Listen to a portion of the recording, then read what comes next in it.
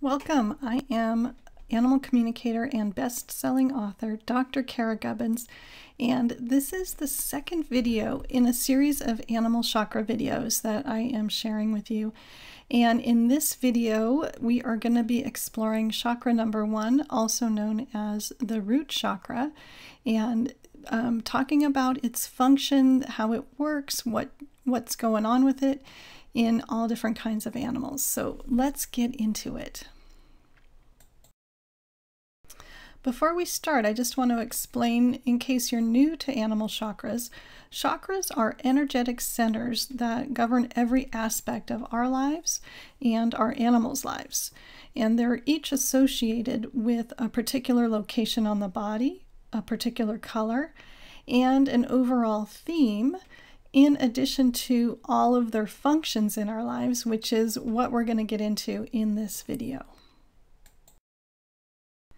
So animal chakras function on 5 levels: the physical, the mental, the emotional, the spiritual, and the energetic. So all of these aspects of an animal's lives are tied together, and they're organized into the 7 major chakras that are associated with the physical body. So there's a lot of organization, and as you'll see as we go through the chakra, the themes go through on every level. It's kind of the same theme.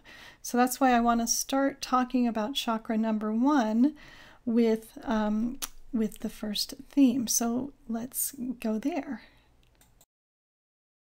So the first chakra is located at the base of the spine, and it's actually at the perineum, which is the piece of flesh between the anus and the genitals. And its color is red. And the theme for this chakra, for chakra number 1, is safety and survival and stability. So if there's anything around any of those issues going on in your life or your animal's life, then you know that you have some kind of imbalance in the first chakra.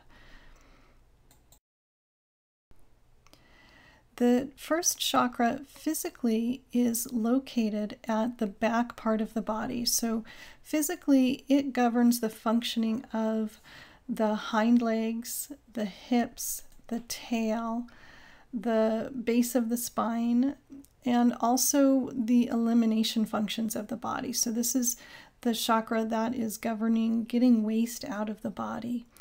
The first chakra is also in charge of the functioning of the blood, the lymph, the skin, and the immune system. So again, if there's anything going on with any of these parts of the physical body, you can also look to the first chakra for understanding and insight into that. And physically, the first chakra is really about making sure that survival needs are being met. So getting enough food, getting enough water, having a safe shelter, and also feeling physically safe, being physically safe. So physical safety is a huge aspect of the first chakra. So those are the physical functions of the chakra. And next, let's talk about the mental aspect of the first chakra. So the mental or thinking part of the first chakra is belonging. I belong. I am safe. So having that belief system, having that awareness, having that thought process is part of the first chakra. Emotionally, the first chakra governs feeling safe and comfortable. So that feeling emotionally safe, emotionally feeling like you're comfortable in your surroundings, in your location, in your physical environment. And the other emotions that can come up associated with the first chakra are fear and worry and doubt. So again, because we're looking at the theme of safety and security, the emotions of the first chakra are going to be about that. Do I feel safe? Is there anything that I need to be worried about, anything that I need to take care of? So those are some of the emotions associated with the first chakra. Spiritually, the first chakra is about having that sense of belonging to a tribe. And also because it's associated with your physical survival and your life force, there's also spiritually a sense of vitality, of having the energy to be alive, of being safe and thriving, having that survival taken care of so that we can really thrive and live life fully. And for many animals, that sense of belonging to a tribe is a really important aspect of their physical safety and survival.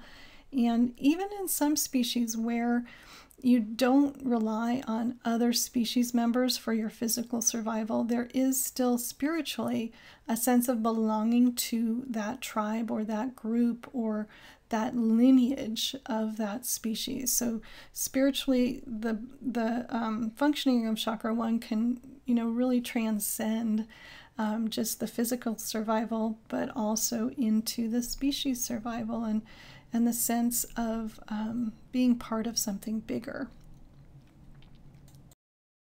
And finally, the fifth level of functioning for the first chakra is the energetic level. And energetically, when our first chakra is balanced, we feel grounded and calm. So it's really important to recognize that the functions on all 5 levels are interwoven, they are interdependent, they do all get connected by the energy of the chakra, and anything you do on one level can affect the other levels. So if you're noticing any kind of imbalance, you can really approach it from that five-dimensional approach of looking at what's the emotion that's going on, what's the physical situation, and all 5 of those levels are a great way to really holistically approach any kind of challenge. And the chakras kind of contain all of that information, and understanding the chakras is like a shorthand for understanding the bigger picture of what's ever going on with the animals in your life. So this was just a little hint, a little introduction to chakra number 1. But if you want more information about chakras, I've got a really exciting event coming up, and that is the Animal Chakra Summit. And there will be experts from all over the world talking about animal chakras and different ways to understand and heal and balance and work with chakras and chakra health holistically for the ultimate well-being of the entire being of the animal. So I hope you'll join me, and more information will be coming about the Animal Chakra Summit.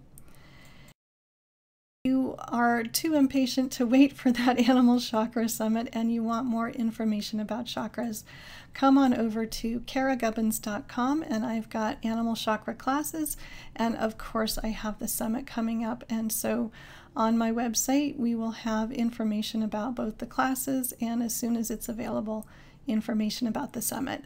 I hope this gives you a little bit of a better understanding of the root chakra in animals and a holistic way to approach balancing and working with anything that's going on with the animals in your life.